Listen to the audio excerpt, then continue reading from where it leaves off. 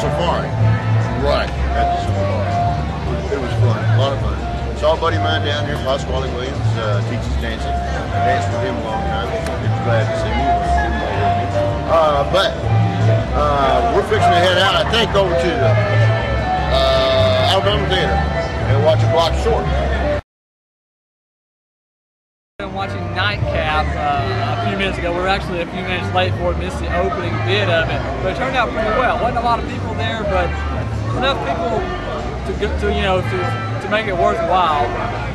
Jack didn't get to make it, unfortunately. He was at the Alabama Power. He's running that today, but me and Sonny saw it, and some other dude that I can't remember his name, so it must not be that important.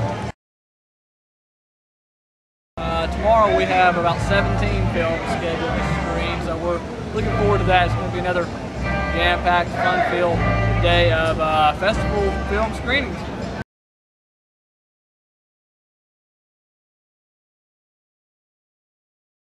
He's really upset because of some events that have taken place in his life. His family is not there. I mean, he talks about his daughter, he talks about his son, about how they have more important things to do than hang out with him. I think he's kind of sad. He's thinking about the old days, how things used to be, and how he wishes they were still like that today.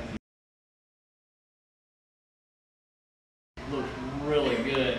She really does look good. Another thing about her, you can ask this question, but I will point out, it kind of seems like she's in on another plane or something, because she's like really, really happy and positive throughout the entire thing. And so I based her character on the mother on the Waltons. This is going to ruin my career right here for saying this. Nobody would ever want to work with me. But yes, I love the Waltons, and I thought this was a great character. I even named her after. You notice her name is Liv. You ever watched the Waltons? Yeah. The mother's name is Liv. Yeah.